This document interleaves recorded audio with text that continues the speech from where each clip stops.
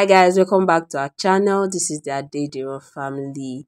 In today's video, you are going to be seeing our travel vlog while we talk about the untold stories of relocating. Permit me to say relocating is hard. Relocating is hard and very challenging. This brings me to Genesis chapter 12 verse 1 to 3. What is a sweet travel without buying? Let us know in the comment section what you buy while traveling.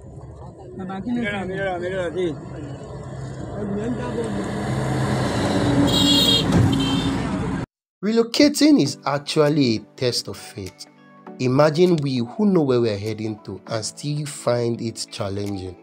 Consider Abraham, who did not even have a glimpse of where he's going to, but he trusted God to the end. Relocating is a big test of faith.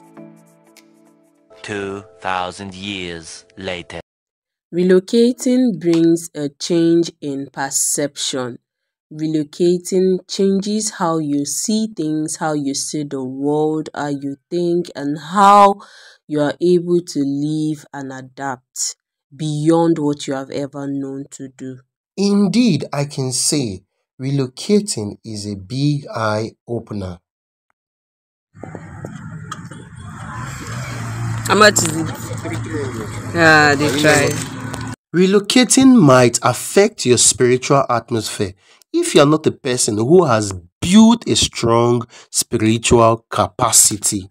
As Christians, we understand the influence of territorial powers.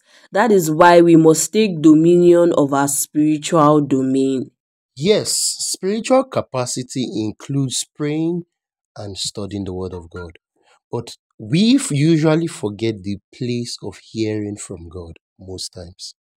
In order to build a strong spiritual capacity, especially for relocating, you must hear from God.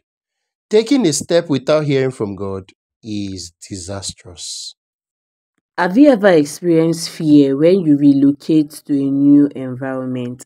This was actually what happened to me. After moving and we got to where we were staying newly, I started having fears. Fears I could not explain. I just knew I was just scared of the atmosphere. It took my husband to bring me back to the consciousness that I am a child of God and I can take dominion and charge of my spiritual atmosphere. If you can relate with this video and you find it interesting and educating, please like, share, subscribe, and drop a comment in the comment section.